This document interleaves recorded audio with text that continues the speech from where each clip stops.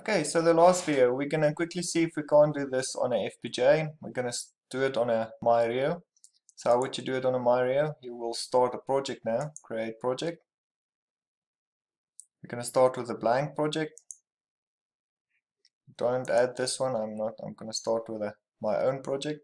So normally, you'll have something like this, your project window. If you click on your project, you can say new, targets and devices. If you set up your IIR correctly, it should be under IIR.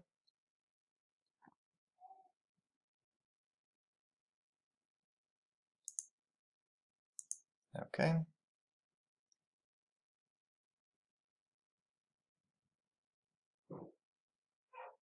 Then on the FPGA, we're going to write a program on the FPGA. We say new VI.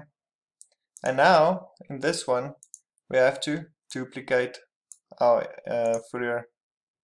We have to duplicate these IIR with these values. So I've done it before. I just do it. Let's see, where's my...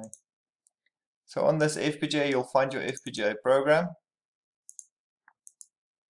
And then you'll have to do this. I'll just delete this one for now. So exactly the same project you did here,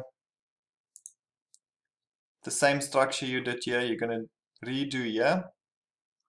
And then if you only want to add your value, your analog input, you'll say maybe analog input A, place it there, wire it in,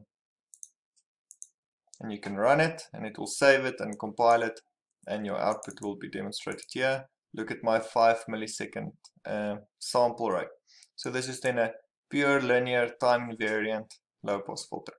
So what we've done, we've got a noisy signal. Oh, the first step normally would be to analyze your signal. So you would write software, for instance like this, that just read your analog value and do a Fourier transform on it. The moment you did the Fourier transform, you can see what frequencies there are. If you get a noisy signal like this, you'll do a Fourier transform on it and you'll see, you would know what frequency your machine is giving, so the other ones would be noise. After you know which ones are noise, you would put zeros on the noisy ones, poles on the right ones. You do that whole pole zero diagram plot. Once you've done that, you get the Bode plot.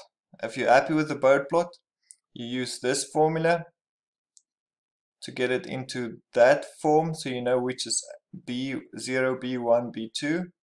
You draw this, or if you make this structure, this is now in Labview, it looks like this.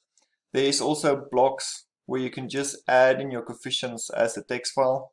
If you're going to write in assembler on a PIC, then this structure that won't look like this. You'll have to program it as an assembler structure. If you use Java, you should use the equivalent typed code for this structure, but the coefficients will stay the same. After that, this one will be time invariant, meaning every time you get a point in, you get an answer out, so there's really no delay in this type of processing.